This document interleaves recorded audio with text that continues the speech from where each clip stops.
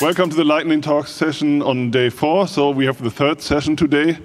Who of you visited the other 2 sessions? All right, nice. We have quite a fan base now. So let's see. Then you probably know all of this, what I'm going to tell you. I would like to give a short introduction for the speakers, how to talk Lightning here in this session.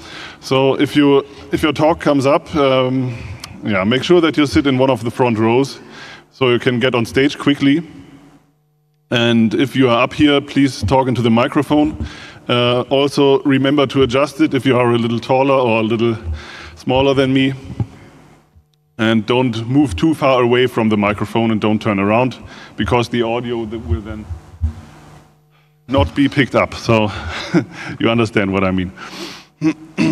Then use the clicker to advance the slides back and forward, right and left, and stay calm and simply deliver your talk.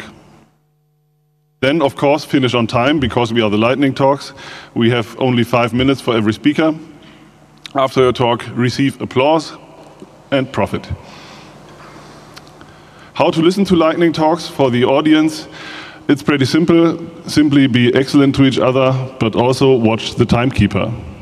The timekeeper is this colorful device here, which helps us to keep track of the time allotted to the speakers.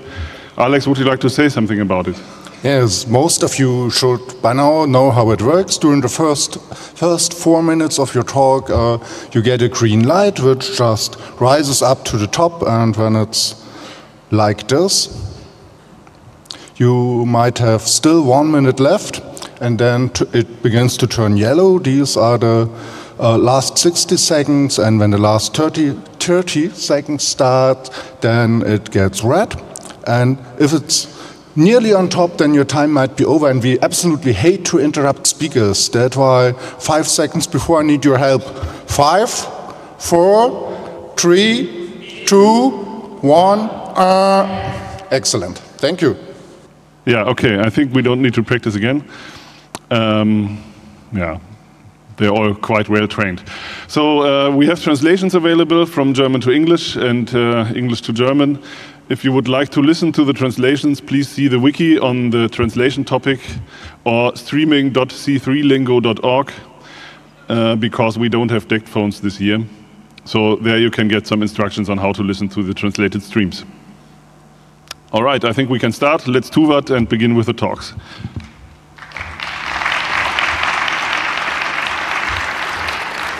One more thing, please leave the clicker on the lectern here.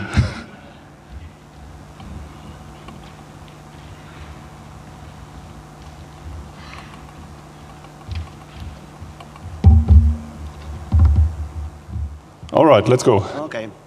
So I would like to talk about IoT and its problems and my attempt to solve it. So basically, IoT is useful. So let's say you have a IoT thermostat and you want to set the temperature when you are going back into your home, and when you are in your home, the home has the temperature you want. But there are problems with IoT. For example, most IoT solutions use central server, which is operated by the manufacturer of the device.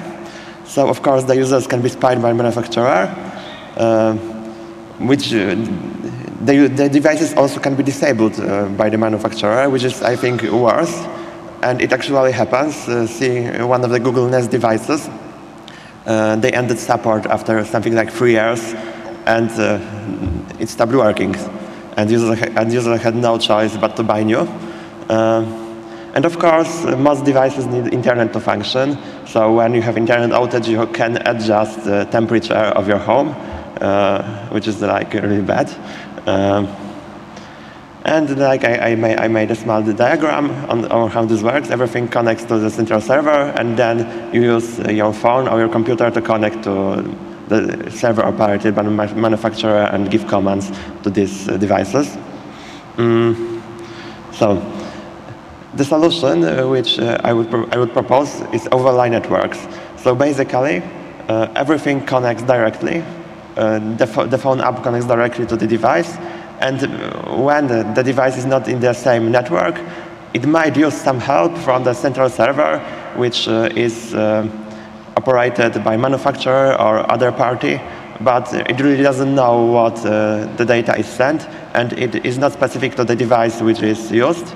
It just helps to establish connections over the internet because it's hard to tunnel over NATs and firewalls without help from a server. In my overlay network, Usernet, I've took inspiration from some of other projects like C.DNS or Zero-Tier, and every device is identified by a hash of its public key, so that secures the connection. And the hash of the public key is unique. It's long enough, so it's also its global IPv6 address. And only knowing this ID, you can connect to other device. So, for example, when you pair the device to your phone, you can just check if it has the same ID as you see on your app, and be sure it's the same device. So you might wonder why I did that when there's, for example, Zero-Tier 1, which is an overlay network which has most of these characteristics. It also uses hashes of public keys to establish authenticity of the nodes. I wanted to make sure my solution can work on embedded devices. So essentially, Zero-Tier uses 4 megabytes of RAM, and you can get around this due to design limitations. And hopefully, Usernet can run on most embedded devices. For example, it's ported to ESP32, and it also has a more permissive license. I think that most companies don't like GPL, whatever we think about that, so they won't use GPL software. Okay, and when I am here, I would also like to recommend you the open source project, Robot Operating System, which was actually an inspiration for creation of this overlay network. I wanted to be able to run parts of robots on different computers, which are even not in the same network. Robot Operating System has built-in support for running one part of robot on one device, another part on other device, and it actually has a lot of helpful libraries. So you can, in many cases, you can just write like 10 lines of code, and everything like mapping and navigation will be there in Robot Operating System. So thank you for your attention. You can visit the website if you want to know more details. Thank you.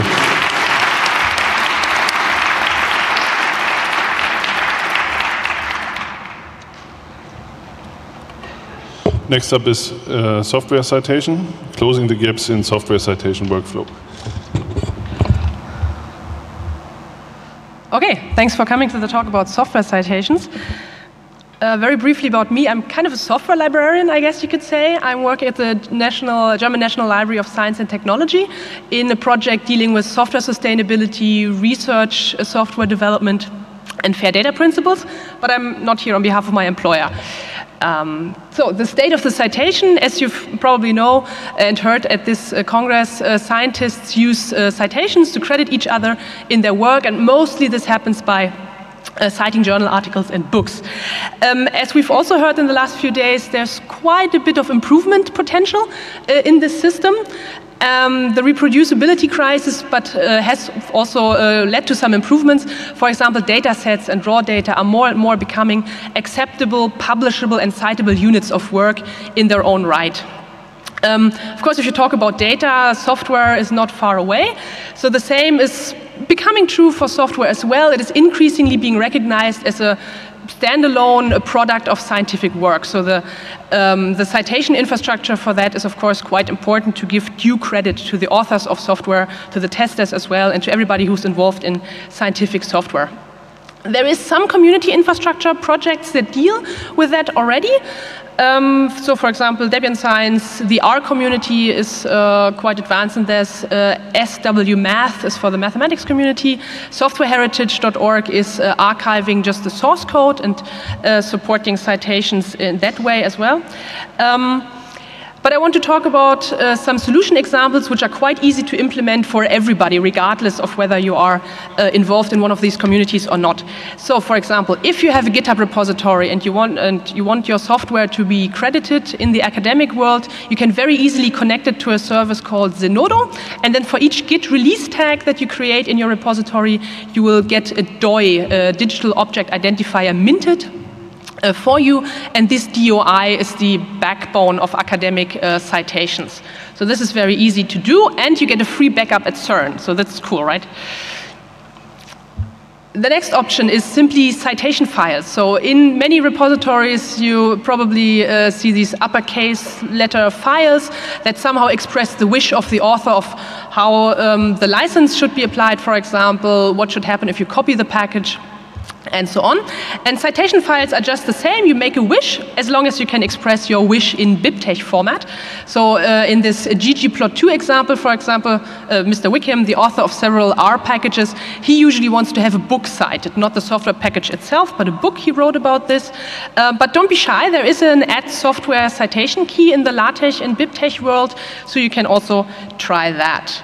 The compatibility there is quite good, not perfect, but it's pretty good. And yeah, you can look at some examples if you're interested. The next, now we move into the realm of automatic generators, because you don't really want to type a JSON out by hand, I guess. There is a tool-agnostic CodeMeta JSON standard format, and the example you see here is from an R package that generates this JSON file from the community-native metadata format about R packages. It's called description, and it has some basic fields about the software package. So these examples were about offering the metadata, and that is necessary, of course. So if you're a researcher and you find an interesting software package, you of course just need to know which metadata the authors of the software package want to have cited. So offering these metadata is the first step, but it's not sufficient. If you want to do more, especially next year, looks to be quite interesting. There's a project coming up, citeas.org, which will maybe like SciUp a little bit, make it very easy to find out how you can cite a specific academic work. There's also a citation file format being discussed, if you're interested in that. Some upstream work would, of course, be interesting. So CodeMeta R is just one example from the R world that I showed you just now, but other IDEs, other languages usually also have their own metadata formats, and including like generators to support this generation of this kind of abstraction layer for the citation metadata in CodeMeta.js would be quite interesting. And also for the users, we of course need easy ways to import the citation metadata. For example, Reference Manager Zenodo uses translators, JSON files to extract the bibliographic data. An example, media.ccc.de has not yet a video extractor. You can cite YouTube, but you can't cite media.ccc. So thank you. That's contact information. Bye-bye. Thank you.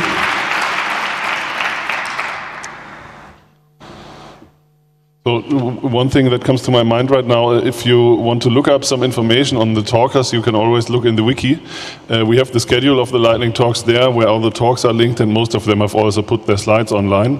So if you need further information on a talk, don't hesitate to look that up. All right. Then we will continue with climate change. Hi. So I'm going to talk about the economics of climate change. And I assume you are already familiar with it, with climate change, so I'm going to be real brief. Climate change is not a new phenomenon. We've had a roughly 1 degree increase over the last 100 years. And we also have a correlation to what that cause might be. And that is the CO2 level in the atmosphere. And we don't only have a correlation, but we also know the principle behind it, and that is the greenhouse effect, which has been studied for roughly or almost 200 years. So 1 degree more or less, or even 2 or 3, cannot feel it, so why should I care? And the reason are the damages that are incurred by global climate change, where your damages are extreme weather events like hurricanes, floods, droughts, glaciers that are vanishing, unbearable living conditions, not so much in Europe or the US maybe, but in places like Bangladesh where peak temperature is already pretty high. And also topics like food security might become a problem. And eventually, even extinction is not off the table. It's really unlikely, but it's not impossible.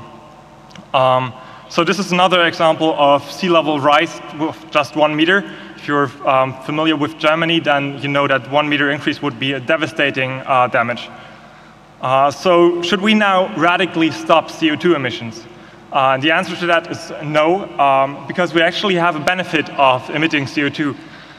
Because this conference would not be possible without CO2 emissions. You wouldn't have been able to travel here without CO2 emissions.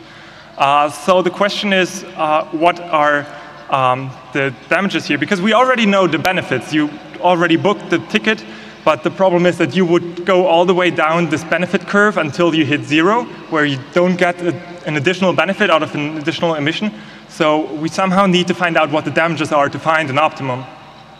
And there's a concept here that's called the social cost of carbon, which tries to aggregate all the damages that ever happened due to climate change for an additional ton of CO2 emitted.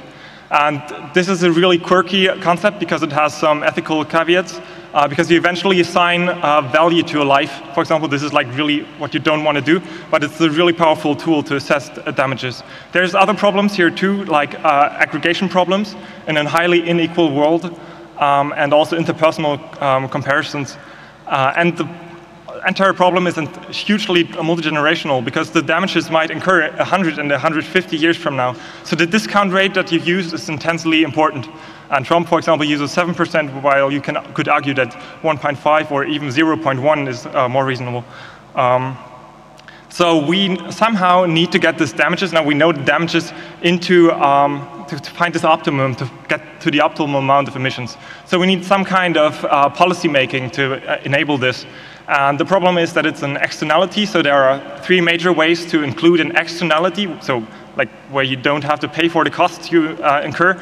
And one of them is command and control, where you just forbid, for example, you would forbid internal combustion engines or planes. Then there's the fixed tax, the Pigouvian tax, where you would just say, hey, there's a $30 tax on a ton of CO2 emissions. And we also have cohesion bargaining. You can look it up, it's interesting, but it doesn't apply to climate change. So either way, there's also an emission trading scheme where you cap the amount of CO2 and then have a trading on it. And either way, which you choose of those, you end up with a carbon price.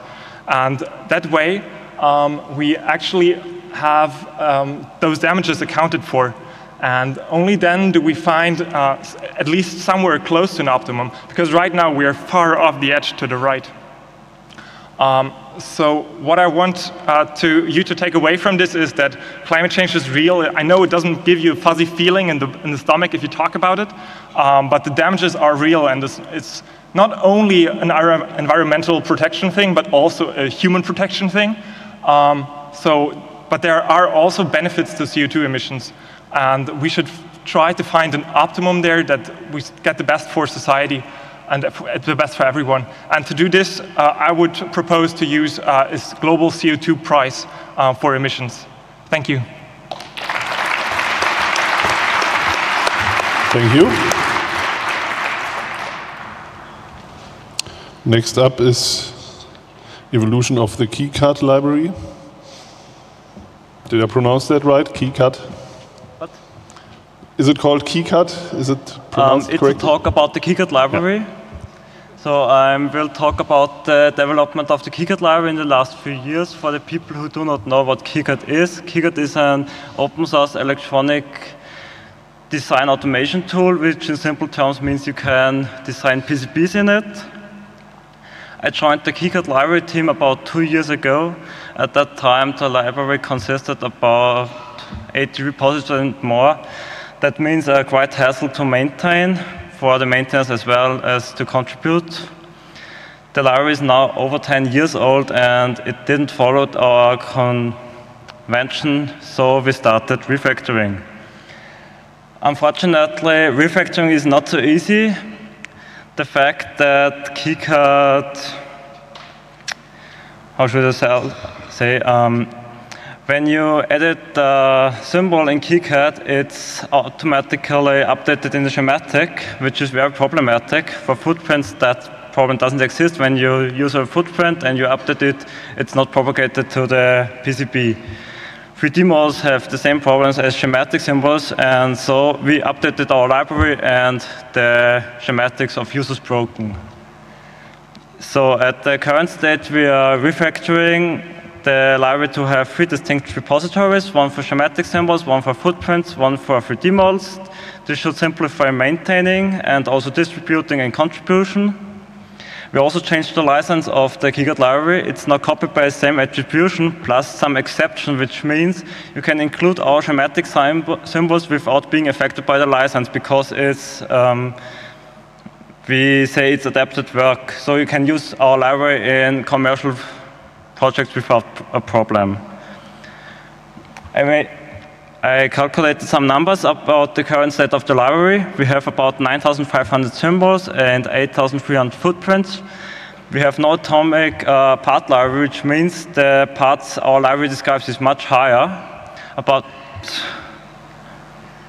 half of the footprints also have 3D models, now with step models, which means the upcoming KiCad 5 release has full step support, which is a highly requested feature by more professional users. In the future, after KiCad 5, KiCad 6 will introduce a new schematic file format. We already have this in mind, so the problem on the user side does not happen again. A big amount of the library also is script generated now, which means in the future you probably can specify your own naming conventions, your own courtyard distance and such things, and generate your own standard library from scratch. Thank you for your attention, and for questions, please come personally to me later. Thank you.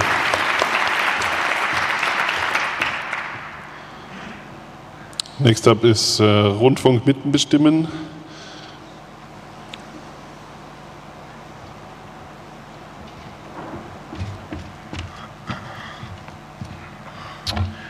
Okay, hello everybody. My name is Robert. Together with a group of volunteers, we're developing a web application called Rundfunk mitbestimmen. You can see the URL over there, rundfunk-mitbestimmen.de. We're also on Twitter, on Facebook. You can write us an email, and we develop free and open source software, so there's also a GitHub repository. Since 2013, every home in Germany has to pay for public broadcasting, and there's no legal opt-out anymore. And we thought, well, if everybody has to pay, why doesn't everybody get a say? And we thought maybe a software can provide a solution to this. And this is Rundfunk mitbestimmen. It's online, you can try it out. More than 800 users already signed up. I will not give a live demo because of time, but I can show you this picture and explain to you how the system works. Basically, it's just a matching between you, the users, and broadcasts, TV, online, or radio broadcasts. You have a virtual budget of €17.50, and you distribute it on those broadcasts you want to support. And this creates interesting data, because, for example, you can see trends if you compare it over time. You can see what are the most important categories. You can even do something like collaborative filtering.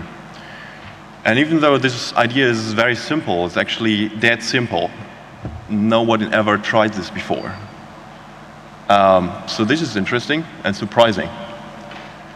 One reason to have this prototype is also to test assumptions. And maybe you think, well, certainly the results will be the same like the TV rankings or the radio rankings. And you can see the two companies that are responsible for those rankings below. And, well, apparently it is different what you want to support from what you listen to or what you watch. And you can verify that statement by just visiting the website support some broadcasts and check if those are really those that you regularly watch or consume. Yeah, this web application already attracted some media attention.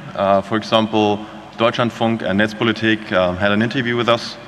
So this seems to be something important, and because this seems to be something important, we will register an association next year. If you want to become a member, just come to me afterwards. And one thing that I noticed when talking to journalists, especially those that are working in public broadcasting, is, well, if we really let people decide, then we will not be able to deliver our quality anymore. Like, the public value will deteriorate for sure.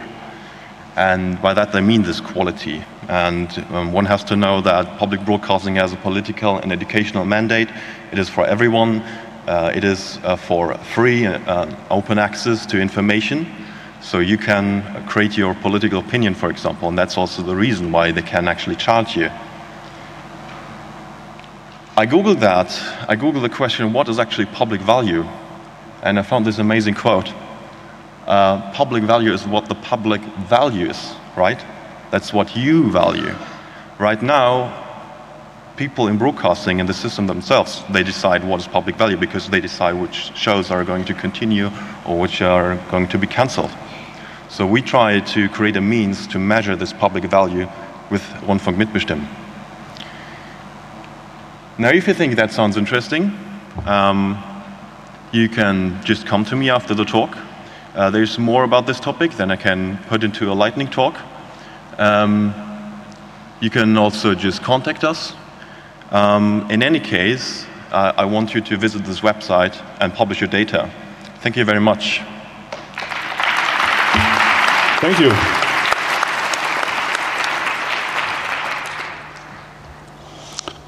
Next up is Crowdfilter.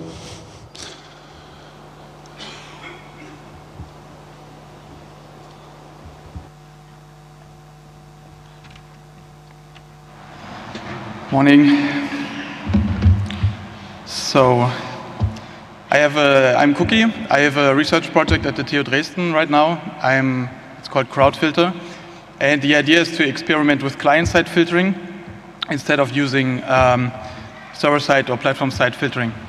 So if you have a platform like Twitter, Facebook, Reddit, all the other ones, with user-generated content, all these platforms are in the need to regulate their content. They have to employ people who check reports and delete content. And for example, it's illegal content, clearly marked as illegal against the law of the country which the platform operates in. And things like copyright claims or personal claims, deleting of personal photos, and so on. And the pressure on these platforms is if the people feel that the platform does not regulate, for example, harassment or hate speech, the users will leave because they don't feel welcome anymore. And on the regulating side, on the law side, states also have methods to put pressure on these companies because they can use fines, like with a new NetzDG, or they can get in a lawsuit because they still host illegal content after it was reported, and it's a legal risk for those companies. And the consequence we see, for example, with Facebook, they employ third-party companies to regulate the content that was reported. And like Google, for example, uses a lot of algorithms which are, well, operating mainly by themselves. And the problem is that who watches the regulators? So we have no regulation control mechanism because, for example, the platform could decide to prematurely delete content just to avoid any law cases. And this would mean that content that would not be illegal would be still deleted. And the questions came up. How do we know that the deletion of content is not censorship? So how do we know that content that is reported and deleted is not, in fact, censorship? And the second question, shouldn't we discuss all content that is online, available online, that people post online? because we cannot have a broad discussion about content if the content just doesn't exist. And third is a more technical question: how can small platforms be supported to regulate their content who cannot employ thousands of people who delete illegal images? And this is where our project comes in. It's currently in a prototype testing phase. It's a Firefox web extension add-on. We are currently in phase 1. It's the classification phase. And the aim is to collect a lot of web content, like keywords and text content, with some classifications. And phase 2 would be to use those classifications that were crowdsourced to generate filters and then push them back to the client, and the client can then decide, okay, if I have a text content which has a high probability of being hate speech, for example, I don't want to see it, and it's filtered out by the add-on on the client side. For example, it looks like this. We have a tweet here in this example. If you have the permalink tweet, you see the button crowd filter, and then you can click on any of these classifications, and then the add-on takes the tweet content and the link of the tweet with the classification, sends it to the server, and it's stored in the backend. Second example is GitHub issues. It's the same, it's working the same with the button and the classification. And for the backend, it looks like this at the moment. It's just simple display of the text, the URL, and the classification with a client ID and a timestamp. If you're interested in this project, or if you just want to have a look at the web extension, it's ported to the newest standards. It's at crowdfilter.bitcakes.eu. And I would be very happy if some more non-technical people give me feedback, because I have a lot of feedback from linguists and sociologists, which were very unhappy with my choice of classification words without explaining what I mean with them, because it's a very broad term, like hate speech. Yep, thank you. Thank you.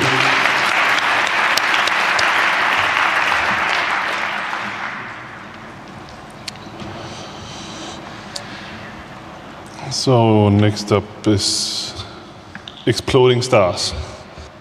Good morning. Let's talk about astrophysics. A long time ago, in a galaxy not so far away, this star exploded, shining as bright as a whole galaxy.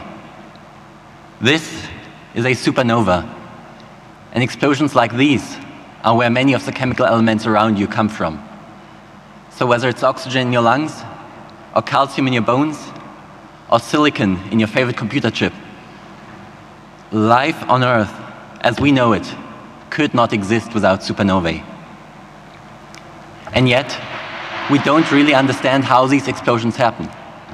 And even observing them with telescopes doesn't help us figure that out, because telescopes can only view the surface of a star. They can't look at the center of a star, where the explosion actually starts. So that's why, instead of light, I use elementary particles called neutrinos to observe supernovae. And neutrinos are like ghosts. So they can quite literally go through walls or through your body. And in fact, we can do a little experiment right now to try and detect neutrinos. And to help me with this experiment, please give me a thumbs up. Excellent. So there's two things happening right now. First of all, you folks are giving me a massive confidence boost, which is great. But more importantly, somewhere out there the sun is shining, and it's producing a lot of neutrinos in nuclear fusion. And these neutrinos are flying to Earth, through the walls of this building, and then through your thumbnail. And right now, as you're listening to me, around 60 billion neutrinos from our sun are flying through your thumbnail every second. 60 billion neutrinos flying through your thumbnail right now every second, and you don't feel any of them, right? So that's how ghost-like, how weakly interacting neutrinos really are. And I'll give you a few seconds to stare at your thumbnail in amazement. So, I think this clearly demonstrates that neutrinos can escape, even from the center of a star, and bring information about what's going on there to Earth. But of course, to detect them, because they interact so weakly, we need to build a giant detector. In fact, we're building 2 of them. This experiment is called Hyperkamiokande. And even after working on it for 3 years now, the sheer size of it still blows my mind. I mean, you could literally fit basically the entrance hall here at Congress into one of those tanks. And remember, we have 2 of them. So the second one is still free, and you could drown Lady Liberty in there, which is probably some sort of political metaphor nowadays. And what's more, we're building that inside a mountain, 650 meters underground. So that the rock on top of the detector acts as a natural shield against cosmic rays, so all sorts of other particles that are raining down on our atmosphere from outer space. Now inside the detector, there's ultra pure water. And all over the inside walls, we have these basically very sensitive cameras, which can detect even a single photon. So when a neutrino hits one of the water molecules in the water tank and kicks out an electron, for example, that will create a tiny flash of light. And from the brightness of these flashes, we can determine the temperature and the density inside the supernova, because a hotter and denser supernova will produce higher energy neutrinos. And by counting the number of neutrinos, by effectively counting how many neutrinos, or measuring how many neutrinos are emitted at every single point in time, we can figure out what reactions are going on inside the star. So that way, we can watch millisecond by millisecond how the star explodes and plants the chemical elements necessary for life in its cosmic neighborhood. Thank you very much. Thank you.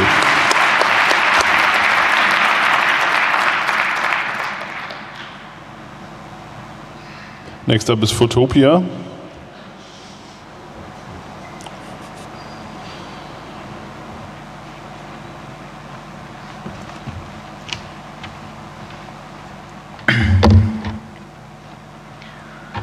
Guten Morgen.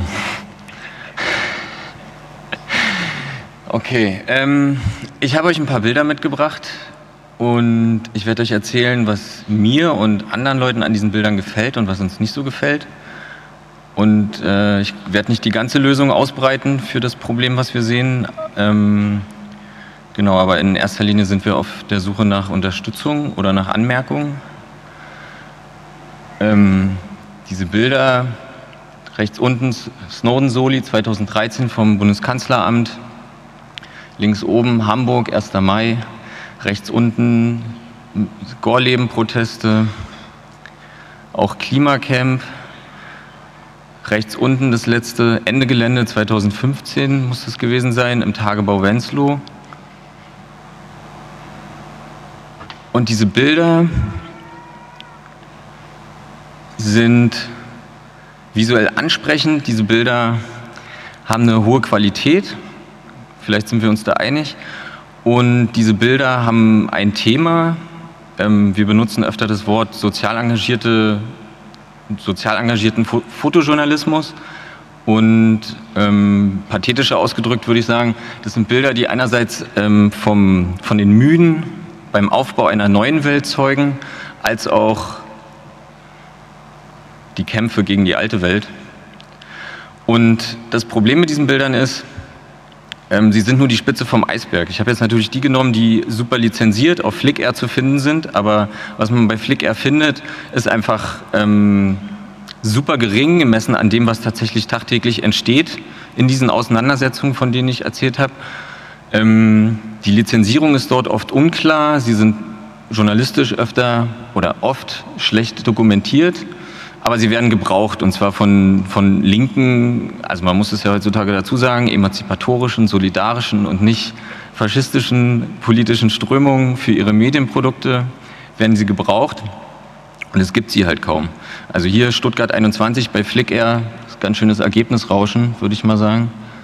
Damit kann man nichts anfangen, wenn man irgendwie in 2 Stunden irgendwie Deadline hat fürs Layout von, von der nächsten Broschüre. Abmahnung, das hier aus dem Oktober. Irgendwann passiert mal wieder ein Fehler. Also ich habe das in meinem Bekanntenkreis, Freundeskreis, einmal im Jahr, alle 2 Jahre macht man doch mal was falsch bei der Lizenzierung und dann nimmt sich garantiert eine nette Kanzlei dieses Fehlers an. Deswegen haben wir gedacht, selber machen lassen. Wir sind leider nicht so Techies. Das heißt, wir können das nicht komplett selber programmieren. Wir wollen aber, das ist unser Vorschlag für diese Lösung, das ist unser Lösungsvorschlag, wir wollen eine Plattform begründen. Es gibt auch schon eine Kampagnenwebsite, die heißt Photopia.cc. Und da geht es halt darum, einerseits die Qualität zu sichern, was ich gerade meinte, Ergebnisrauschen bei Flickr, Rechtssicherheit durch eine klare Lizenzierung. Also derzeit sind wir bei Creative Commons, Non-Commercial, weil es auch nicht darum geht, den etablierten Fotografinnen und Fotografen das Geschäft wegzunehmen. Und es geht um Sichtbarkeit, also den Eisberg sozusagen ein Stück anzuheben. Rechts unten zum Beispiel, das ist ein bisschen klein jetzt vielleicht, seht ihr das, eine Unterseite von einer Gewerkschaft auf der Unterseite, da passieren auch immer wieder super wichtige Dokumentationen von Arbeitskämpfen und das fällt größtenteils unter den Tisch, weil es einfach sowas bei Flickr schon gar nicht auftaucht. Und die Schwarz-Weiß-Bilder, die mittendrin sind, seht ihr, das sind eher so ikonografische Darstellungen. Unten der tote Student Benno Ohnesorg. Das Bild müssen wir uns heute von der dpa zurückkaufen. Genau. Also, worum geht's? Mitmachen, weitersagen. Mir fällt zum Beispiel ein Problem gerade ein. Wir haben jetzt seit einem Monat knapp unsere Kampagnenseite online und wir kriegen jetzt gerade viele Zuschriften und sind gerade unsicher, wie wir diesen Dialog, der da entsteht, gerade mit total viel interessierten, konstruktiven Anmerkungen, wie wir den transparent gestalten können. Also wenn ihr dazu Ideen habt, ich werde jetzt noch eine Stunde ungefähr im Jugendhakt-Space rumhängen, freue mich über Gespräche, kritische Anmerkungen. Und ansonsten meine Decknummer, die habe ich jetzt nicht hier auf den Folien, die ist 4558. Genau, und ansonsten auf der Seite könnt ihr auch mit uns in Kontakt treten. Und ansonsten mitmachen, weitersagen und wenn ihr sogar Kohle habt, spenden und dann entsteht irgendwann eine Lösung für dieses Problem. Danke. Danke. Next up is AdaConf, how to create a 3-track conference in 31 days. Hi everyone, I'm Emma, I'm from Malmö, that's in Sweden. This autumn I was a volunteer at a wonderful conference called FuCafe that is having 400 events a year. Now we wanted to make a full-day conference for only women and trans people. Why do we want that? Well, because there's popular demand, we want to do that. We decided upon the date.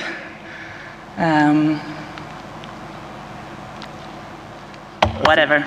We decided upon the date 31 days beforehand. Can you go to the next slide for me? Just press the button to the right. Yeah, yes. That's what I did. Anyway, 31 days it took. We made a call for papers, and I was reaching out to my very big social graph. And what I realized by doing this is when I restrained myself about who I am supposed to who to reach out to, I realized how many women and trans people that are so competent that are out there that I wouldn't have reached out to if it wasn't for my own, that I wanted to have only them at this place. It was also super, super fun to do because everyone that I spoke to, they were like, yeah, I totally want to come. Yeah, I'll totally want to come. Yeah, I'll come from San Francisco. Yes, I'll come from Washington. I'll come from London. Oh, I can't make it. Oh, I'll reschedule. It's okay. And so we had this wonderful general purpose IT conference with topics like UX. We had accessible design. We had security. That was me. We had this wonderful soldering station.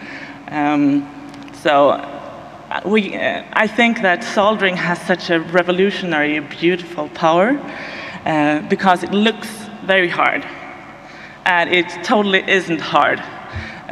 It's like knitting, but only with heat, basically.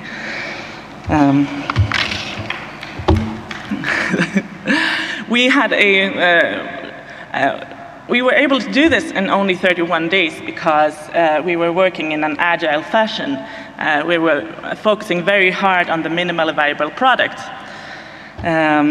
And as you see, it's very easy to feed one's ego doing this with this kind of feedback afterwards. We also wanted to do it very fast because, I want to harvest superpowers and the enthusiasm of people, and also my own enthusiasm. And yes, you can go to the next slide.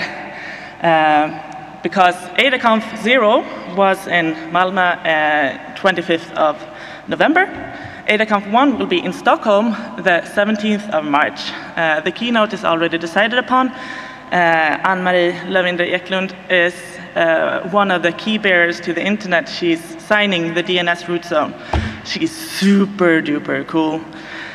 And of course, I need people to do talks. I need people to do workshops. I want more open source contribution content. I want people who know how to solder. I want people who want to do all kinds of techie stuff together with us. So please get in touch. You have our Twitter handles here. It's ADAConf, and me, I'm Alstam. Thank you very much. Thank you. Sorry for the clicker trouble. I'll briefly check that.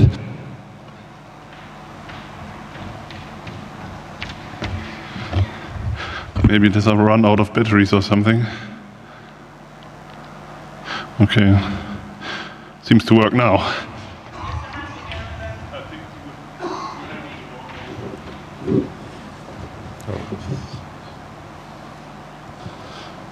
So next up is NeoPG, a replacement for GNU-PG.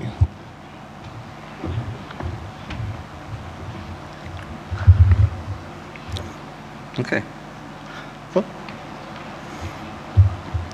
So hi, my name is Markus Brinkmann. I'm talking about NeoPG. As you said, a replacement for GNU-PG. Thank you. GNU-PG is approximately 500,000 lines of code. C code written over 20 years. Not many people read the source code, I guess, but if you do, you can find some interesting and strange things. For example, 400 command line options, not one, but actually 2 OpenPGP parsers, because the first one wasn't reusable, and a custom HTTP client and a DNS resolver. And for the people, for the whiteheads who like to break stuff, GNU-PG is currently working on its own TLS library, already used on Windows. So maybe take a look at that. What GNU-PG does not have is a library interface that allows application programmers to control and extend GNU-PG beyond what is already there. And the FAQ actually says that there will never be such a library. So can we just write a library and a better implementation? Maybe. But we have to implement the OpenPGP standard. And that is also 20 years old. And not many people read the standards, I guess. But if you do, you can find some interesting and strange things. For example, it still allows MD5 and IDEA, which are not secure anymore, and it is missing some important current cryptographic algorithms like twisted curve cryptography. It also requires SHA-1 for fingerprints, and SHA-1 is currently, it's basically the next hash algorithm to be broken. And 2 years ago, the IETF working group reorganized and worked on an update but last month the effort was terminated without result. The Secretary concluded that there is not sufficient interest to successfully complete the work of the working group.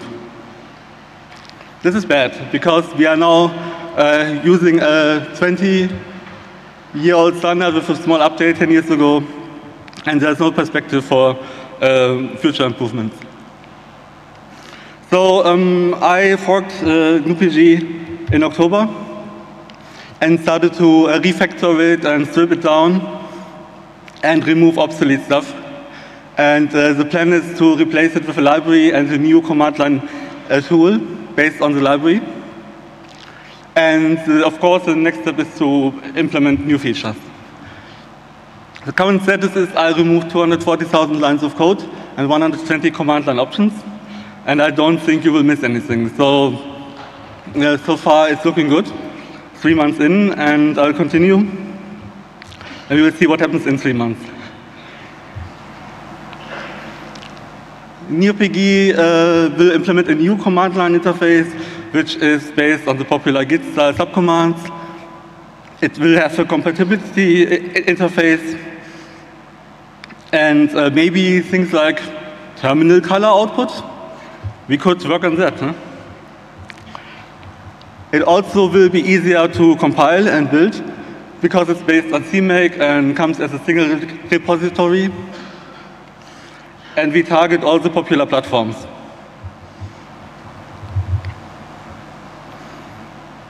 The library, which is currently only planned, will have an easy-to-use high-level interface, but it will also give complete control at the low level, because this is what actually makes new applications possible, which we don't anticipate. So all policy decisions will be changeable for key management, trust models, and the data processing, like putting in the password. We will delegate a lot of the work because we're a small team, and I don't want to write my own HTTP client and stuff. So we will use standard libraries for common tasks. With C++, we can write the code more efficiently, and we will use the cryptographic library Botan, which is not very well known, but it is well designed. And it alone can replace about half of the GNU-PG software stack, because it comes with a TLS library too, and many cryptographic algorithms, and some interesting data processing. So we will focus on code quality too. All the good stuff like continuous integration testing and static code analysis and so will be much easier. To this day, GNU-PG relies mainly on the web of trust and open key servers to distribute keys and verify user identities. There are many proposals how to do it differently, and I think we should try to integrate some of them. Maybe we can tweet encrypted messages this way.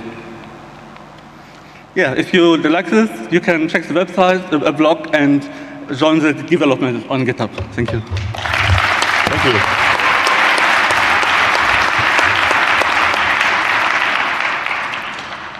Now the last talk before our break is right to internet access.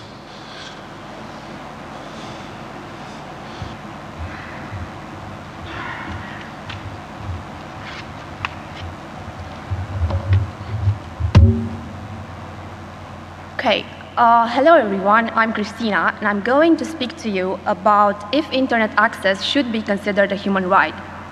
The aim of this presentation is to raise awareness about this concept and also to point out some aspects that need improvements or future answers. I'll start with some facts regarding the right to internet access. In 2016, the UN, the United Nations, released a non-binding resolution stating that the same rights people have offline must also be protected online. You can see here an extras from that text. However, even if the right to internet access was called as being a human right, the UN resolution only recommends actions for nation states and lacks any enforcement mechanisms.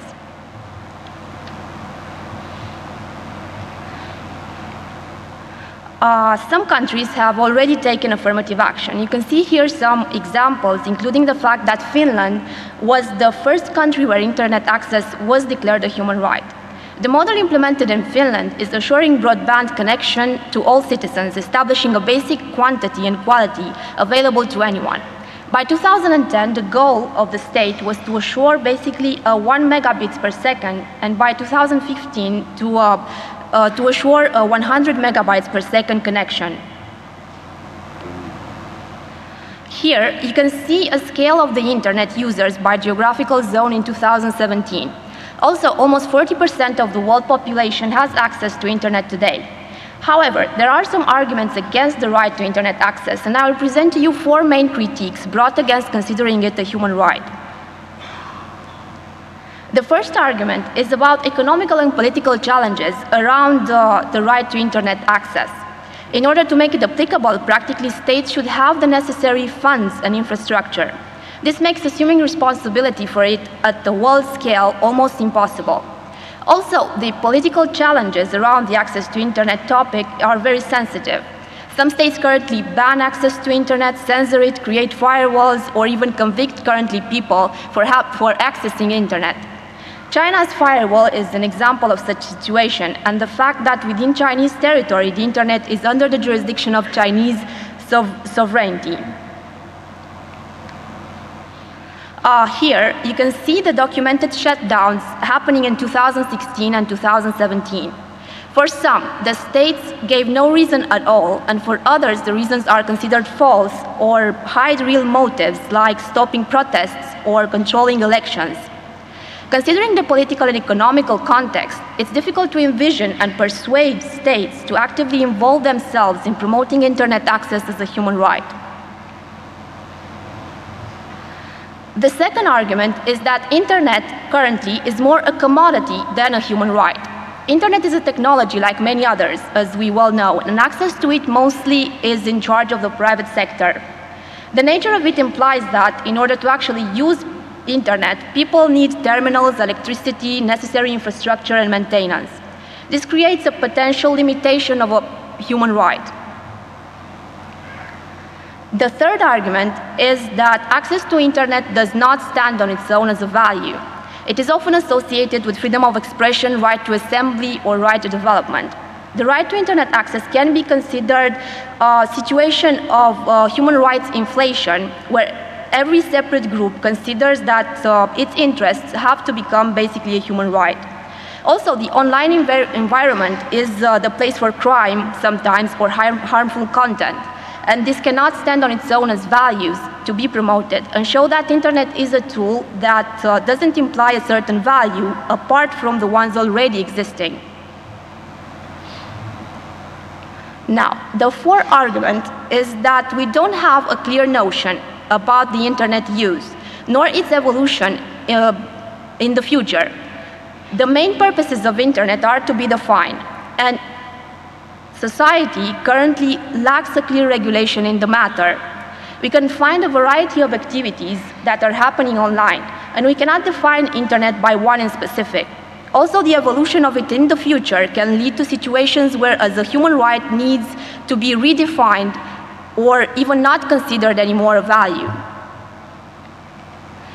In the end, I'm going to leave you with a quote from Karl Popper that speaks about the fact that only critical discussion can give us the maturity to see an idea from more and more sides and to make a correct judgment of it.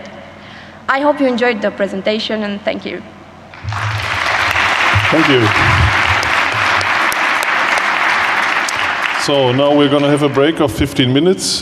See you back at 12:45. Get a drink, get something to eat, and come back. See you.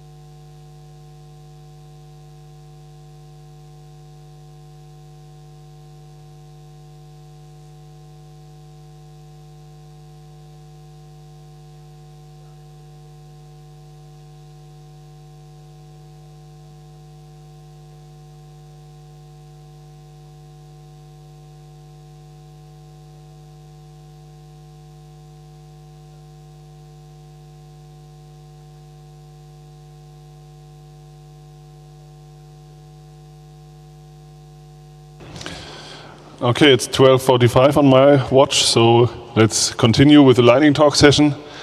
Up next, privacy score.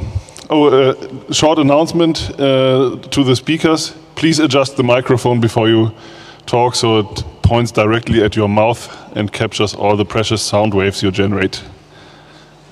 Let's go. Okay, hi everyone. I'm Max, and I'm going to briefly present a project that I did with Dominik Herrmann, who is by now professor at the University of Bamberg, and Pascal Wichmann and Henning Tredöll from University of Hamburg. And the motivation for the project is basically no one really knows what the hell's going on a website at any given point when you visit it. So there might be like a bunch of third-party trackers that are tracking your every move.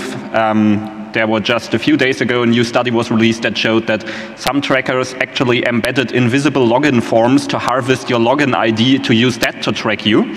So yeah, great. We wanted to establish at least a baseline transparency about what the hell is going on these websites. And to do this, we built Privacy Score. So Privacy Score is basically a web service that checks the privacy friendliness of a website.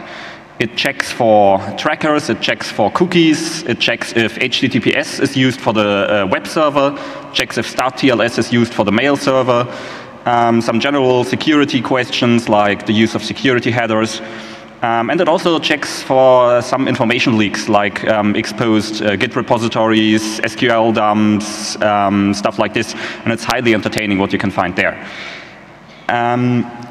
We also make it possible to compare the results from multiple websites. So in fact, if you go to our website privacyscore.org, you can see a list of all CCC, Erfas, and Chaos Treffs, and you can see those websites ranked among each other. And finally, as we just figured out over the last 2 weeks, it is also great if you want to get threatened with legal steps by the people you're scanning, because we contacted a bunch of insurance companies that we scanned, and some of them basically responded by threatening us that they would sue us if we didn't stop scanning them, so this was also highly entertaining. By the way, we also wrote a paper on if what we're doing is actually legal, and yes, it is legal. So, yeah. The technology is basically a Django web front end. We're using the pretty awesome OpenWPM, which is a headless Firefox browser that acts in every way like a regular Firefox browser. So it'll execute JavaScript and everything. And this gives you a very good idea of what is actually going to happen if you visit the website in a browser. We're using testssl.sh for TLS analysis, Celery for distributed task queues. We're using EasyList and EasyPrivacy as filtering lists to check which websites are actually trackers that are embedded. And obviously, we use Sentry to catch the inevitable errors. All of this is open source software, which is really great. In return, we also make our stuff available open source, obviously. So what we're looking for is we would like to see more checks. So if you have any ideas what we could scan on a website, you can write an issue on our GitHub repository, which is listed down here. Preferably, it should be a check that doesn't land us immediately in jail. So yeah, there have been some proposals where we're like, yes, that sounds really cool, but this also sounds like we would be in jail within like 2 weeks. So yeah, no.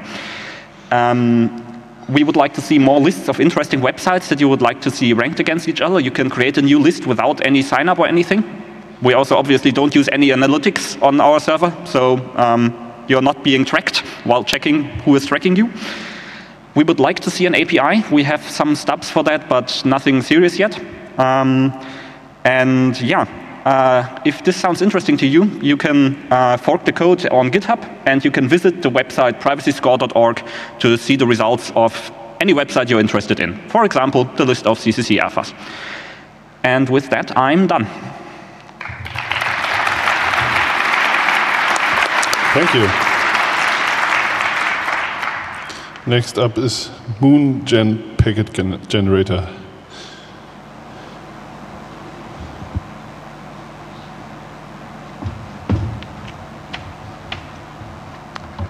Hi, I'm Paul, and I gave a talk earlier this week, where I had to speak very, very fast, but this time I have way more time, so I can speak slightly slowlier. And it's about packet generators this time. And well, if people think of packet generators, they often imagine big black hardware boxes full with FPGAs and so on. But that is boring and stupid. We want to do the same thing in software. Now, what are the problems when doing that in software? Well, there are a few things that hardware packet generators are really good at. And these are mainly at being expensive, at being fast, and at being precise, allegedly. But if we look at software packet generators, they have a few other nice advantages. Like they run on cheap commodity hardware. You can take your Linux system, start the software, and send out packets at the network interface. They are, however, usually quite slow and or imprecise, usually both. But the slowness gives them some flexibility because you can, well, write code instead of some obscure configuration for some obscure hardware box thing. Now, what are the main problems that I'm trying to solve with the Moongen packet generator is one, performance, because they're all slow and I don't want to be slow.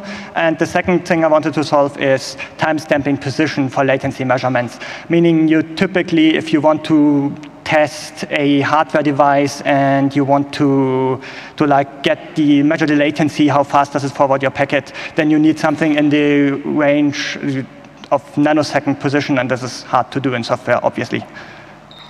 So what we want to do with Moongen is we want to combine the advantage of the software and the hardware packet generators, and we mainly don't want to rely on hardware.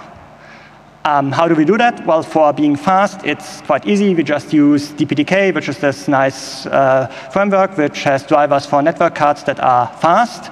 Then we build our whole API around multi-core awareness and so on, meaning we have also this nice NUMA-aware feature, because in the past we had this problem of like you had the NUMA system and the PCI Express bus is always attached to one CPU and people pinning their things to the wrong thing, or the operating system pinning it wrong. So we automatically detect which thread uses which network card in what manner, and we automatically pin the thread to the core and pin the memory to the core so that you don't run into NUMA problems.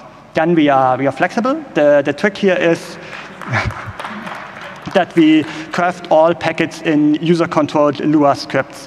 We use LuaJIT for that, which is this super, super fast JIT compiler for Lua, which is also used in other projects. And for example, instead of configuring the packet generator, or instead of writing a complex configuration thing, because I've used other packet generators in the past, and the configuration was never enough. I needed features that were not configurable, that were not available, and in the end, I always had to change the code to add stuff for weird protocols and so on. So instead, we decided no configuration, it's scripting only, and your code gets run for every packet that is sent out in real time, and despite that, it's quite fast. For example, if you want to randomize something, you can just call the master.random function. If you want another distribution of your random stuff, call a different function. If you want a counter, add a counter, and so on. And we have support for complex protocol stacks with a code generator that generates code for stacks. For example, if you want Ethernet in IP, in VXLAN, in UDP, in another VXLAN, in an Ethernet that is VLAN tagged in another VXLAN, and below that a Q&Q tag, no worries, you can do that. And other packet generators often fail at that. And for precision, well, if you need nanosecond level precision or accuracy, then you really have to use hardware. But if you read the datasheet of a few commodity NICs carefully, you will see that there are time-stamping features in there that are meant for PTP time synchronization. You can kind of set the right registers in the right way, and then you can timestamp almost arbitrary packets, and you get nanosecond level accuracy. So, is it fast? Because I'm always about fast. Well, yes. If you send minimum-sized packets, then you can easily get above 10 gigabits per second per CPU core. For comparison, like your TrefGen or whatever legacy packet generator gets around 300,000 packets per second, maybe, and we get 15 million packets per second per CPU core. And with easy scaling, we can scale to multiple NICs, multiple queues on one NIC. We have tested this with packet rates above 100G with several 40 gigabit NICs easy, the latency measurements at nanosecond level, and all of this while running custom user-defined code for every single packet that is sent out in real time. Okay, to conclude, check it out on GitHub. It's open source, MIT license. I think no one ever scanned that QR code. I hope it works. Thank you. Thank you.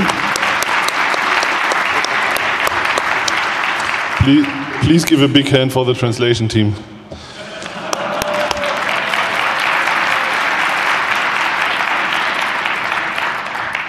So next up is Om Nom Nom.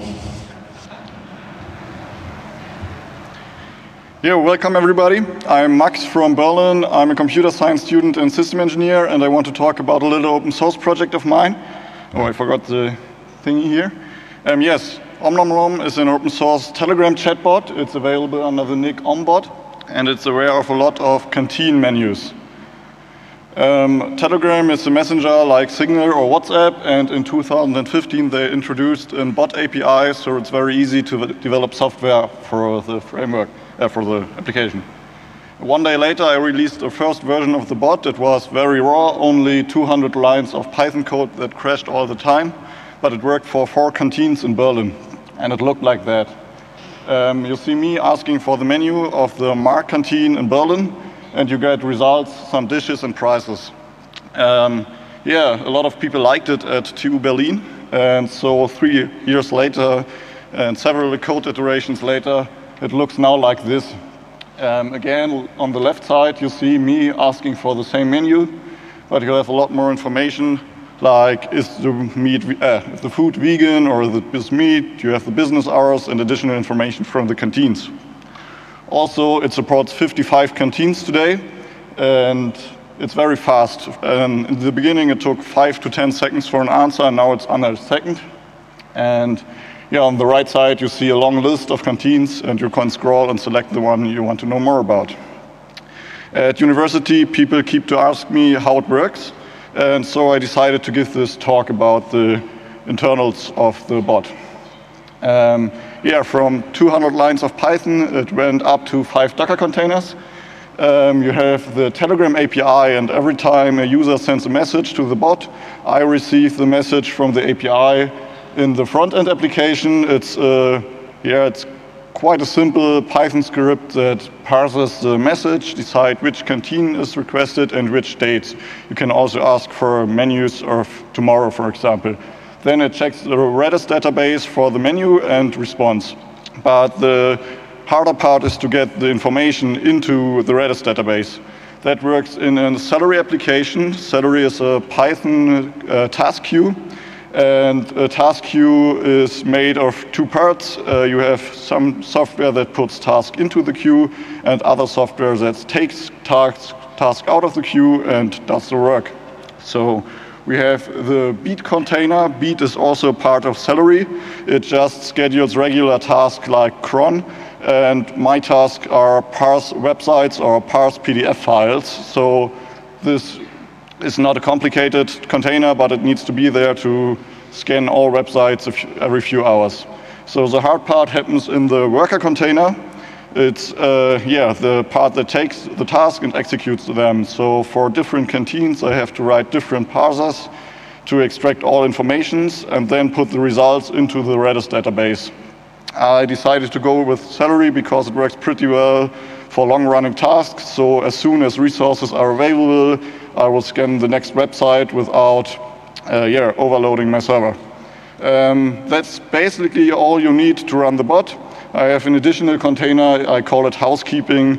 It does stuff like sending error messages to me independent from the normal website processing in case something happens with the bot. And it also writes some statistics about the user, not so much about the users, but more about which canteens are requested and how often.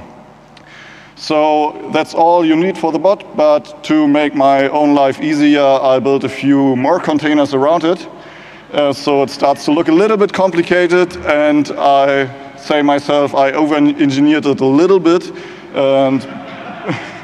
But yeah, I learned a lot. So I have a deployment chain to reduce my own SSH usage to the server. Every time I take a GitHub commit for a new release, I run, that triggers tests in Drone. Drone.io is an awesome CI/CD framework which runs on Docker. And then automatically it builds the new Docker images. If the tests succeed, pushes the images to Docker Hub, which is a lot faster than letting Docker Hub building the images. As soon as Docker Hub is received the images, they trigger a webhook again at a container at my server. It's the webhooks container, and that then starts a new deployment of the bot. So it replaces all containers in the gray box above if necessary. So by this, my time is up, so I will forward. There are a few more containers about the website and code documentation. And currently I have like 50 messages a day. Thank you. If you have any questions, talk to me. Okay. It's the last day. We were all a bit slow and forgot the countdown. Okay, next up is something that's maybe a bit difficult for the English-speaking people. But let's try it anyway. I don't even know if that counts as German, but I think technically it does. So let's go. Ich fange dann einfach mal an. Die letzte Vortrag war alle auf Englisch und ich habe gedacht, das verstanden so viele. Gibt es da Leute, die Schwäbisch gut verstanden? Also Baden-Württemberg, Schweiz und so, ja, gell, okay, dann glaube ich, da geht es. Also ich mache jetzt einen Vortrag auf Schwäbisch, weil ihr blöde Wette auf Twitter gemacht habt. Ich habe gesagt, Sie machen einen Vortrag auf Schwäbisch, wenn ihr mir 100 Retweets gebt. Und drunter geschrieben habe ich mache auf Bayerisch, wenn ihr mir über 100 Likes gebt. Jetzt habe ich aber über 100 Likes, aber ich kann gar kein Bayerisch. Was ist denn das für ein Scheiß? Jetzt mache ich mal einen Vortrag.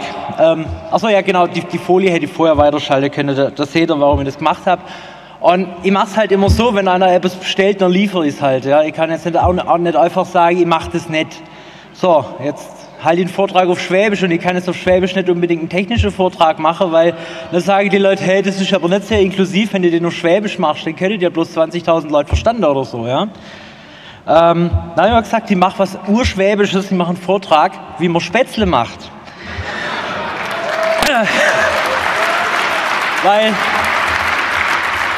Also ich weiß selber nicht, wo das mit Nudeln generell herkommen ist. Also es gab ja so Sachen, dass es vor ein paar tausend Jahren schon in China Nudeln gab, verschiedener Art. Und das ist weltweites Phänomen mit Nudeln. Also die sind irgendwie in 20 Arten irgendwo auf der ganzen Welt erfunden worden. Und die schwäbische Version davon, das sind die Spätzle. Also wenn ihr mal schaut, Pasta Flowchart, da gibt es so ein Bild, das hat mal einer zusammengestellt, da gibt es dann so alle möglichen italienischen Nudelarten und sowas. Und eine Nudelart beschreibt und das sind die Spätzle. Also Pasta und Spätzle ist ein bisschen was anderes, weil, genau. Ja, jetzt, wie macht man Spätzle? Das erste, das Wichtigste ist, du nimmst einen Haufen Eier. Ja, jetzt kommen immer Leute und sagen, ja, wie viel soll ich denn nehmen? Ja, dann sage ich zu dem auch so, ja, gibt es eine MKSA-Einheit für Eier oder was? Ja, bei Mehl das Gleiche. Okay, ich tue jetzt 1 Kilo Mehl rein, weil ich habe ein paar Leute zum Versorgen. Und ein bisschen Salz muss auch rein, weil sonst schmeckt es ein bisschen fad. Manche Leute nehmen auch ein bisschen Pfeffig rein, weil die mögen es ein bisschen schärfer. Ja, kannst du auch gleich Spätzle mit Chili machen oder sowas. Ja, wäre vielleicht einmal eine Challenge, wie scharf kannst du es machen und kannst nur essen. Und ja, dann füllst du das Ganze mit Wasser auf und fängst an rumzurühren, dass es halt einen Teig gibt. Ja. Bei meiner Oma ist es so, ihr könnt euch vorstellen, meine Oma hat etwa meinen Umfang gehabt, ja, aber sie war bloß so groß. Und dann hat sie den Hafer mit dem Teig genommen und dann hat sie den gerührt und hat immer so ein bisschen aggressiv reingeschaut. Ja. Und dann hat sie das eine halbe Stunde lang gemacht und ja, da ging's ans Schabe. Ja. Achso, jetzt habe ich es auf dem Handy weitergeschaltet, aber da nicht, das ist aber schade. Es geht immer los, du machst schon einmal Wasser heiß, du hast auch ein bisschen Salz rein, ja, Salz ist nie zu viel. Ja. Und da gibt es verschiedene Möglichkeiten, wie du es machen kannst. Die richtig schöne Art ist das Schabe. Du brauchst ein Spatzenbrett, ja, nimmst das Spatzenbrett, ich kann es jetzt bloß zeigen, weil ich war zu faul, Folie zu machen, ich habe keine Fotos mehr machen können. Nimmst ein Spatzenbrett, hältst es schräg da drüber durch ein Steig da drauf und dann schabst du es rein, aber richtig zügig, ja, nicht langsam schaben, richtig schnell. Und dann wartest du, bis der Wal drüber geht. Ja, weißt du noch, was das heißt, Wal drüber geht? Das ist, wenn so der Schaum oben drauf rumkocht. Ja? Und dann kannst du mit einem Schaumlöffel oder so etwas, dann kannst du die dann rausschaufeln, ja, und dann machst du die nächste Portion. Natürlich kann man es auch nicht geschabt machen, sondern mit der Spatzenpresse. Und das war bei meiner Oma dann früher immer so, also bei uns daheim haben wir es halt auch immer so mit der Spatzenpresse gemacht. Und dann hat sie immer gesagt, Haus, kannst du mal kommen, ich muss jetzt Spatzen eindrucken.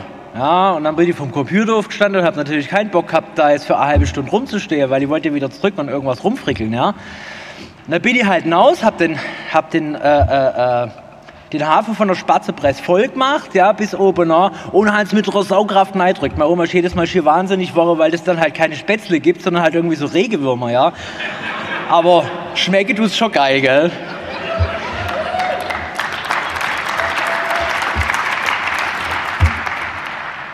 So, jetzt habe ich da halt einen Tippfehler gehabt. Man dachte, naja gut, das ist jetzt nicht so schlimm. Ist ja eh Dialekt, ja.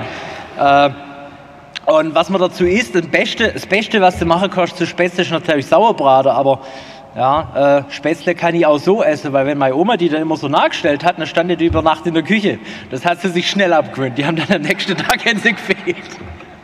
Die fresst die einfach so raus. Ja. Und ein Trollinger dazu saufen, das ist natürlich ganz schwäbisch, ja. Ja. So, ich denke, ich bin fertig. Danke, ciao. Danke.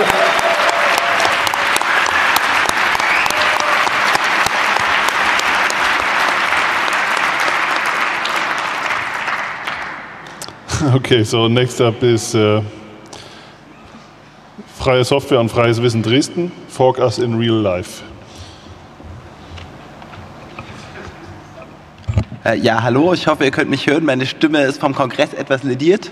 Und ich leg mal los. Wir sind die Hochschulgruppe für freie Software und freies Wissen aus Dresden. Und es soll darum gehen, also ja, genau, eine Hochschulgruppe ist so eine Vereinigung von Leuten an der Uni, die halt zusammen Projekte machen und irgendwie versuchen, die Hochschulpolitik einzugreifen oder auch Services für die Studierenden anbieten. Für alle, die es nicht wissen. Und wir verstehen uns so als so eine Art Lobbygruppe für freie Software und freies Wissen. Und bei uns sind also Hochschulangehörige die Zielgruppe unserer Arbeit und die Hochschule ist auch unser Arbeitsfeld, da die Hochschule uns Räume und Strukturen einfach zugänglich macht. Unsere bisherigen Projekte könnt ihr jetzt auf der Folie sehen. Das sind einige. Besonders hervorheben sollten wir vielleicht das Unistick-Projekt, wo wir jetzt im 2. Jahr Sticks mit Debian-Live-Systemen an unsere Erstis verteilt haben. Und außerdem machen wir eine monatliche Sprechstunde zu LaTeX, manchmal Workshops, Crypto-Partys, Linux-Install-Partys und so weiter. Und ja, warum an der Hochschule? Natürlich hat man an der Hochschule einen direkten Bezug zur freien Wissensverbreitung. Die problematische Monopolstellung der Wissenschaftsverlage ist inzwischen jedem klar, auch den alten Säcken, die denken, aber weiter so ist doch eigentlich gut. Und zum Teil, das war auch einer der wichtigen Anhaltspunkte für uns, findet Produktschulung statt, dass zum Beispiel MATLAB vorgeschrieben ist. Und das führt natürlich zu Abhängigkeit von Herstellern, Vendor-Login. Und das können wir als Hacker nicht wollen. Also haben wir uns gedacht, wir versuchen dagegen irgendwie ein bisschen Propaganda zu machen. Und natürlich werden an der Hochschule die Führungskräfte der Zukunft ausgebildet. Das heißt, wenn wir es schaffen, dort den Leuten nahezubringen, dass freie Software gut ist, dann wird das vielleicht auch in die Unternehmen getragen. Unsere Vision ist also, durch Schulung und Support, die wir an der Uni anbieten, die Verbreitung von freier Software unter Studierenden zu erhöhen. Dann diese Sensibilisierung für freie Software mit den Absolventen und Absolventinnen in die Wirtschaft zu tragen. Und durch unsere Projekte, also durch unsere inhaltlichen Projekte an der Hochschule, Reputation zu sammeln, die wir als politisches Kapital einsetzen können in der Diskussion mit der Hochschule über hochschulpolitische Themen mit Softwarebezug. Und schließlich wünschen wir uns Breitenwirkung durch Forks an allen deutschen Hochschulen. Und deswegen möchten wir euch jetzt die Anleitung geben, fork us in real life und auch die Bitte an euch. Also was man machen muss, ist eigentlich gar nicht so schwer. Irgendwie 3 Leute finden, ein Gründungstreffen planen, bewerben und abhalten und schließlich regelmäßige Treffen organisieren. Also es ist natürlich klar, man fängt irgendwie mit 100 Leuten beim Gründungstreffen an und dann werden es irgendwann nur noch 10, aber man kann halt arbeiten. Und schließlich braucht man ein bisschen Infrastruktur, Mailinglisten, Homepage, asoziale Medien, um Werbung machen zu können, um seine Veranstaltungen zu planen, um die interne Koordination machen zu können. Und dann kann man einfach erste Projekte angeben. Sprechstunde anbieten für LaTeX zum Beispiel. Das ist natürlich an der Uni sehr wichtig. Krypto-Partys oder auch ein Positionspapier formulieren, auf das man verweisen kann, wenn man irgendwie versucht, seine Position zu verbreiten. Ja, und wenn man das gemacht hat, was kommt dann? Fragezeichen, Fragezeichen, Fragezeichen, Profit. So, also wir sind die FSFW, Fork Us in Real Life, nehmt Kontakt mit uns auf, wenn ihr Interesse habt, wir helfen gerne, wir können euch was über unsere Technik erzählen, die wir so gebraucht haben, wir können euch was von euren Erfahrungen sammeln. Wir fänden es echt gut, wenn es an anderen Hochschulen auch Gruppen wie die unsere gäbe. Danke sehr. Thank you. Danke. So next up is All Creatures Welcome.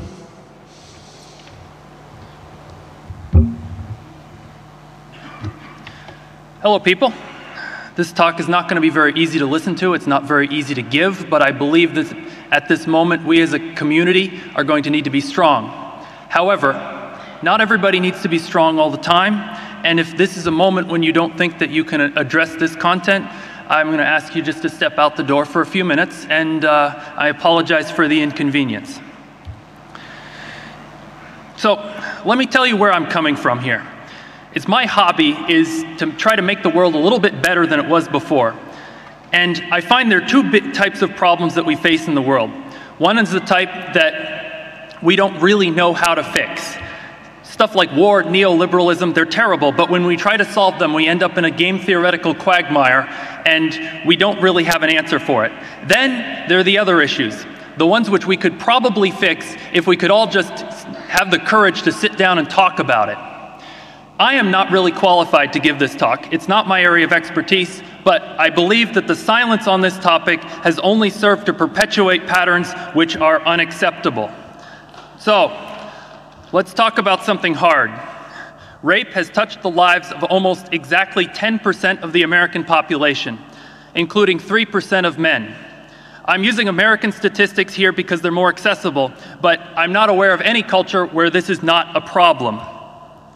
If we are to believe that a number of fairly prominent community members, something really awful has been happening here over and over again. I don't want to talk about the accusations or the people involved or in the center of them. What I want to talk about are the reactions.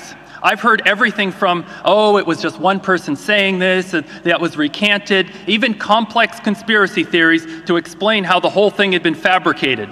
I've heard just about everything other than acceptance of the possibility that what happens in America every 98 seconds might be taking place here as well. So I decided to begin compiling reports that I could show people that the accusations were in fact coming from a large group of very credible sources, and what I made still exists. I don't intend to shame the person in this story. It's not productive, and really, I don't know for a fact that he did anything at all, but I do know that this happens all of the time. I intend to speak about the culture of disbelief, apologism, and cover-up which allows these types of atrocities to flourish. This is an issue which the justice system is famously bad at dealing with. It's estimated that 54% of rapes are never reported to the police, and of those which are reported, only 2.2% lead to felony convictions. I often hear innocent until proven guilty as an argument, which makes sense in a world where the guilty get put in a cage and cut off from the world for years of their lives. But when innocent until proven guilty is used as an objection to community efforts to ensure people's safety, what I hear is, not my problem, I don't care. Now, there's been some really important efforts made in the past years, and I don't want to belittle what the participants have managed to do. I want to thank the security team and the awareness team for their role in making this a safer conference to attend. But it was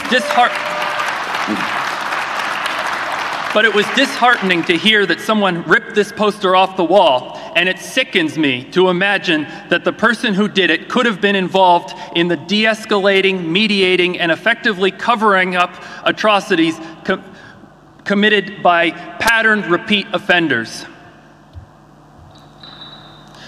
This is the creator of the Mastodon protocol, project, who I sadly did not have the privilege of meeting here, because his view is that a community with such a cavalier attitude toward this topic is not a safe place to be.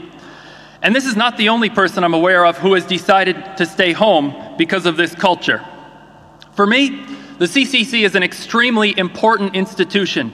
Not only is it a place for meeting of many different communities, but it critically creates a cultural answer to Silicon Valley's toxic culture. But if this culture does not insist that the weak be protected from the strong, what claim do we have that we are any better than Silicon Valley in the first place? So what can we do? Again, I want to applaud the great efforts that have been made by the awareness team and others. You're on the side of angels. Keep fighting. One thing that we can all do right now is stop describing sexual assault as drama. Rape happens to 1 in 10 people. I don't think I need anything more than statistics to say, not only can it happen here, it does happen here. I don't need to believe in the stories.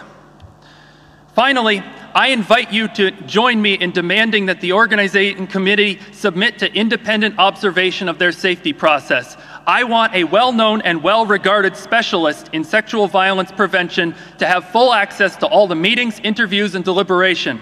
Obviously, these matters are very sensitive and proceedings must be kept strictly private, but we can insist that an outside observer to certify that these matters are being taken seriously and handled appropriately. This issue is not specific to the CCC. It is present everywhere. We are not the worst, but we can be better. Let's do that. Thank you.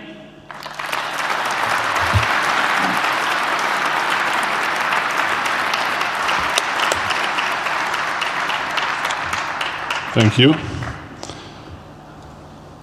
Then next up is civil clauses, a sound approach for banning military use from civil institutions. Yes, hello.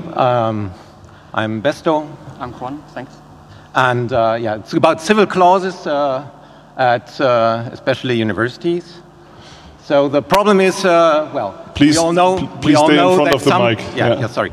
We all know that some people really love to work for the military, and there are also others that also strongly object to killing people. Now, if you're working, if you can choose your own employer, that's not a problem.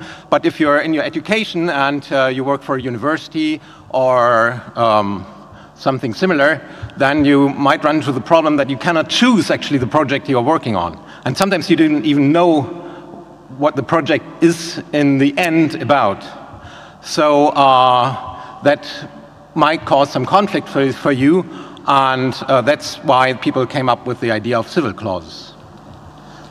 So to solve this conflict, some universities in Germany, even some states in Germany, came up with the idea of so-called civil clauses. These prohibit the military projects with these universities or the states.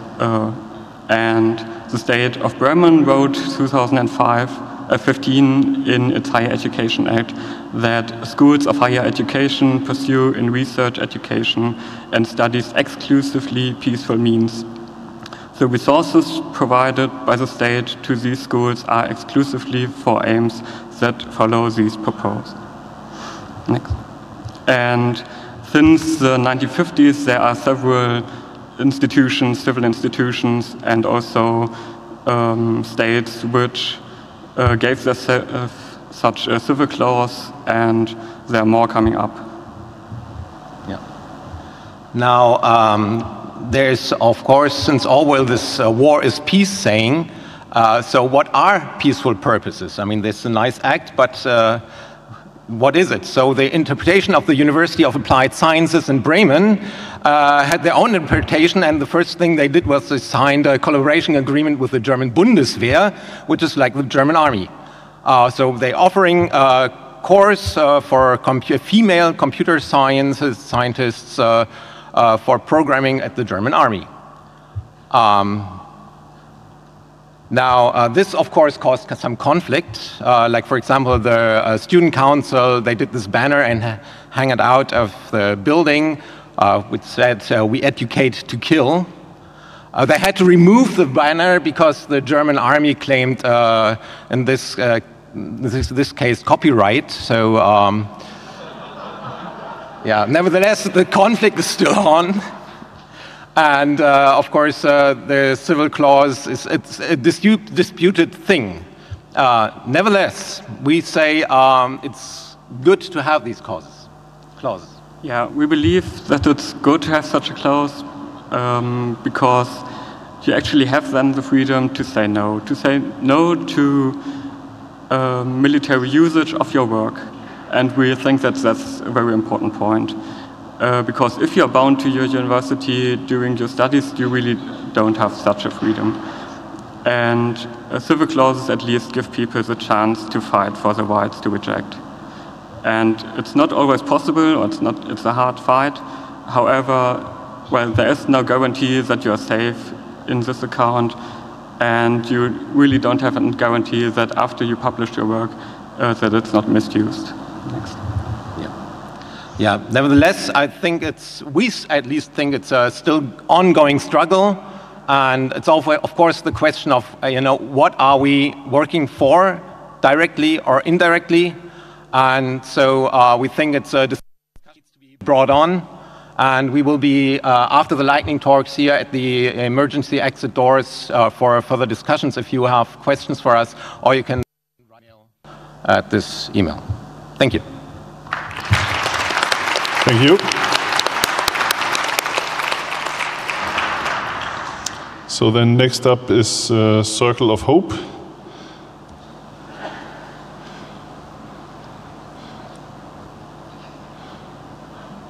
I think they are taking over the stage there in the majority right now. We are only two.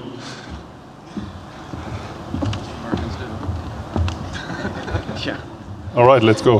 Hello. Oh my God, there's a lot of people here. Hello, how you doing? We're from Hackers on Planet Earth. We're an American hacker conference. Before we talk about why you should care about an American hacker conference, I'd like to say a few words about why you should care about an American civil liberties organization, namely the Electronic Frontier Foundation. These guys are fighting battles for all of us. I saw an excellent talk here. Yesterday about enforcing net neutrality. In the states, we're trying to destroy net neutrality. And I guarantee if the powers that be succeed in destroying net neutrality there, they will come here next and destroy it in Europe as well. So EFF's victories are our victories. And please, before they leave today at 4 p.m., visit them over at CCL opposite the Tea House and donate whatever you can to keep them alive, keep them going, keep them flourishing. Get T-shirts. We have our hacker calendar over there as well. A donation for every sale of that. We were just looking at the dates actually, and we noticed that today we have virtually every day of the year something happened in hacker history. But today, December 30th, nothing happened. It's an empty day. So please hack something so that next year we can fill that space. It would be nice if maybe we could say on December 30th of 2017, someone gave a Bitcoin to EFF at the CCC. Wouldn't that be amazing? Anyway, I'd like to turn it over to my fellow Hope organizers here, who are going to talk about the Circle of Hope next year. Mitch, Aesthetics, and Kyle. Yeah, so this is going to be our 12th Hackers on Planet Earth conference. It's very much influenced by this conference and very much influenced by all that all of us have learned here and brought to our fair country that so poorly needs this kind of energy, with a fantastic mix of German organization, and anarchy, German anarchy. And we have this kind of thing going on at Hope, July 20th to 22nd in New York City. Yeah, so this Yeah, so this is a great excuse to visit the United States if you've been really eager to do so, especially in the last year or so. So, yeah, it's a lot of fun. We've had a lot of really interesting speakers over the years, a lot of cool projects. We have lockpicking villages. We've tried to model a lot of things that we've been inspired by, especially at Congress, and trying to recreate it. So if you want to help to spread the gospel of Congress, no pun intended and so on, please come to Hope and share the wealth and make everyone happy. Yeah, I'd also reiterate the sentiment that the spirit of sharing and at times collaboration has inspired us to do quite a bit of things in America and at Hope. One of those things has been infrastructure. We've been inspired and really are thankful to some of the great ideas and things that come from events like 34C3 that have enabled us to increase our bandwidth and do really exciting things with infrastructure. Right now, as far as we know, we can say we're an event that has the fastest uplink for a conference in the US. And right now, the last 2 events, we've had 10 gigabit, which is pretty fast for us. And we're planning and looking forward to increasing that to 100 this year. So that's one of many things. We've got projects, workshops. Please submit some stuff, share, or just come and experience it. Meet some new people. We need people from other parts of the world to share with Americans that might not be traveling, that might not be exposed to other ideas. And that's definitely where people like you come in. I could go on, but that's really what I wanted to express to you. We know a lot of people are afraid to come to the United States. We understand that. But the way you fight injustice is to confront it, just as a previous speaker said here. If you are unhappy with something, you don't turn your back. You go right straight for it, and you confront the issue and you make it better. And that's the case in the United States, and I think that's the case in the hacker culture in general. When we see a problem, we tackle it. We don't run away from it. So I hope to see people do that for our conference and for future conferences. Please visit us, hope.net. We should be opening up speaker submissions in the next couple of weeks and ticket registration as well. Thanks. Thank you.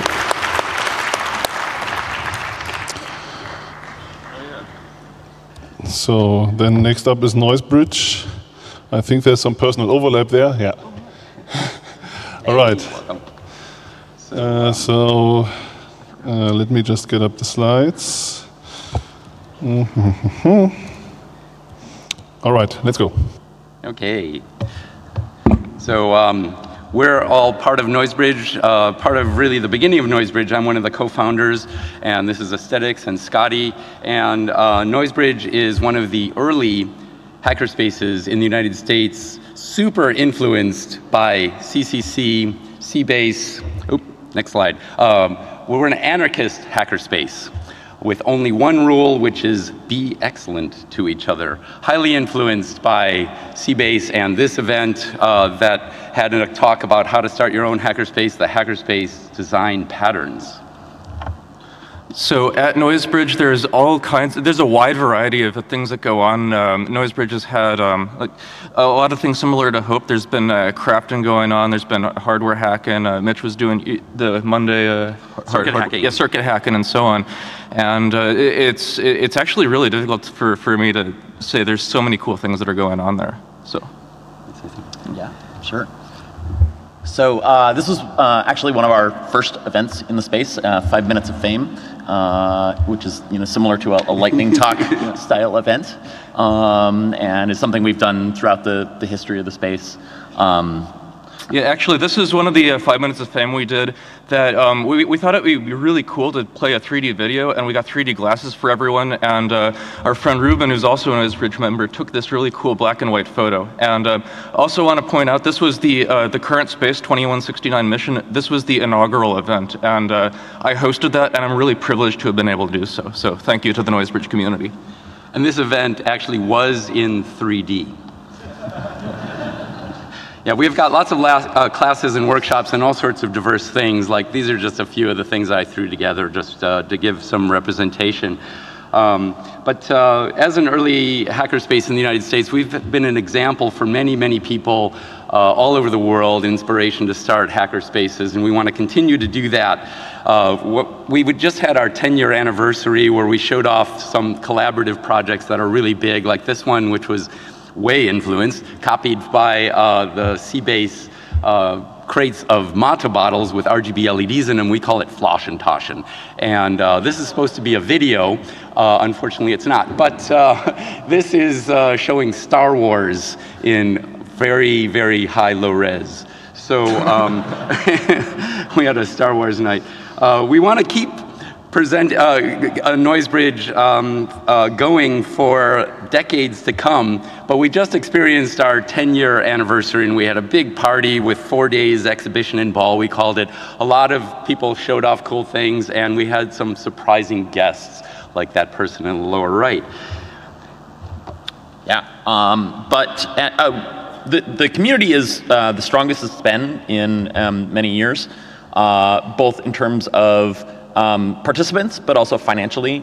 We have 8 months of operating expenses in the bank, and it's been going up month over month, which is really exciting. But we are facing an existential crisis. Our landlord has chosen not to renew our lease. That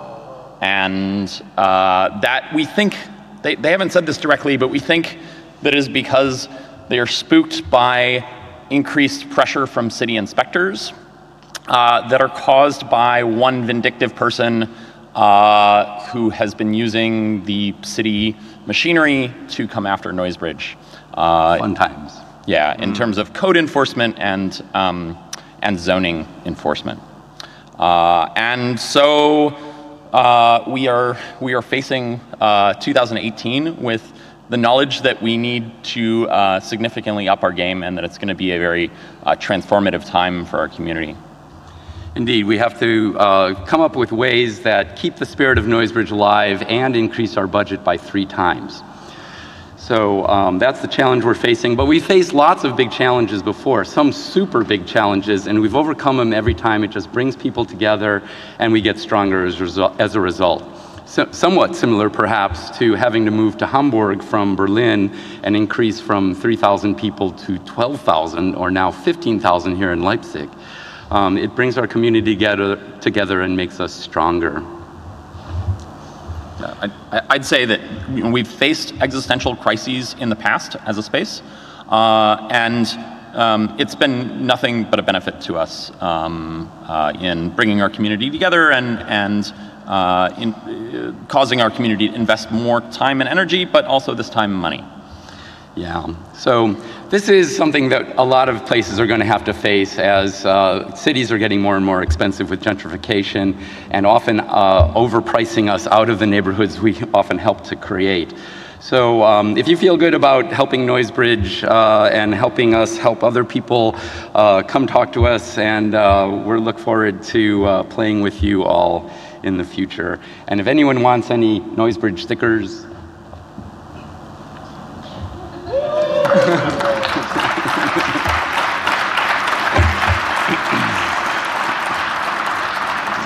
all right, thank you. So that concludes our lightning talk session for this day and also for this Congress. I hope you had a great Congress and had as much fun as we did with this session. So please give a big hand for all the talkers.